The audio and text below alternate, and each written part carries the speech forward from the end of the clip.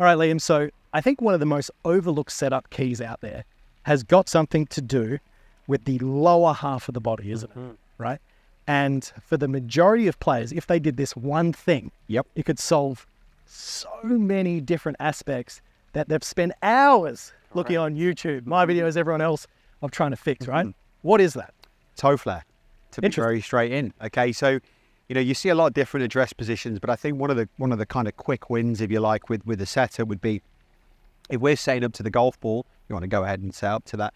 We see a very common thing back in some old style coaching, if you like, where the toes would be pointed straight, or if not, you see some instances where they're even pointing inward. Now, Now, one of the big things for that is straight away we're restricting how much my knees and my hips can actually rotate or move in the golf swing. And not only that, you're going to find compensations for that. So generally speaking, you start to see players want to slide back as a result to try and generate some kind of movement. I can feel that in pins like that straight away.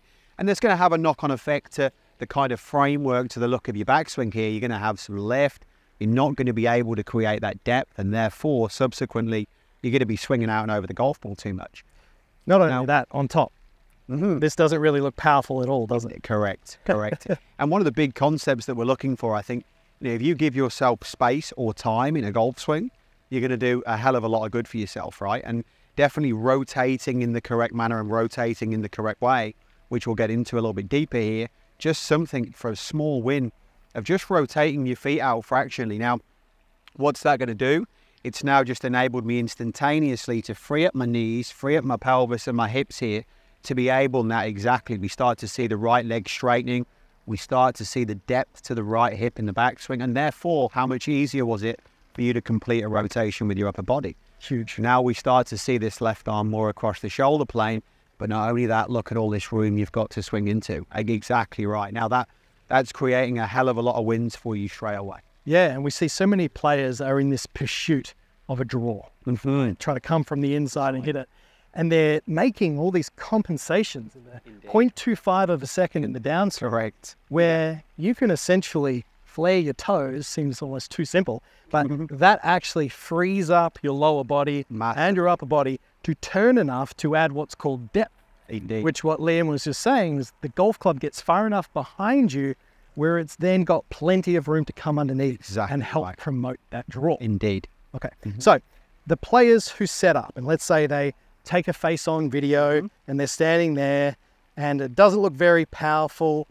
Any other sport you play, you're going to have a bit of toe flare, right? Correct. But let's say I'm standing there, I'm facing the golf ball, and they're in this position. What is a reference of how much they should flare it? So I'd always be looking, again, bare minimum, you're looking for the toe to be obviously more outside the heel line here. Exactly. To the point we're almost at a 45-degree angle here with the left foot.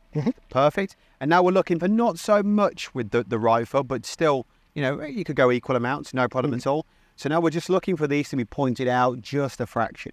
So obviously now we can see this left toe is pointed outward, the right toe is pointed outward, and now we're in a golden position. And also as well, a big thing, remember to stay nice, and the tension's a big thing in the golf swing, right? So if we're really light in the ground, but we've got our kind of toes pointed outward, I'm now really allowing my right knee, my right hip to rotate for free. Yeah. Something I promote a lot in my coaching is creating an athletic dynamic motion. And toe flare, for all of you at home watching this, one of the easiest things for you to do is pretend you're a soccer goalkeeper or you're waiting to return a tennis forehand or something similar.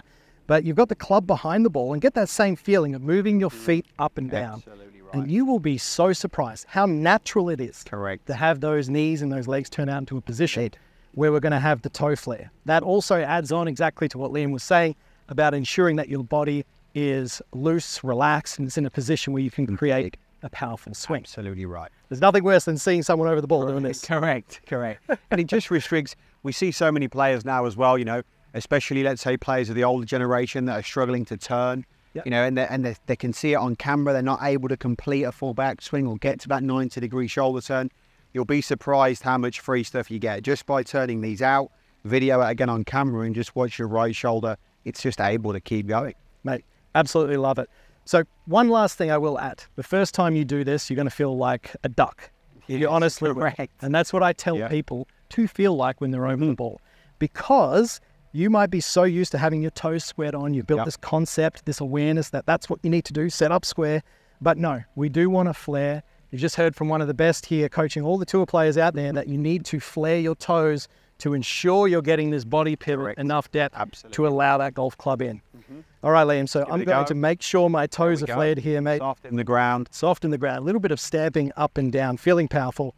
Off we go. Very nice. Perfect, man. I love it. Very nice. Cheers.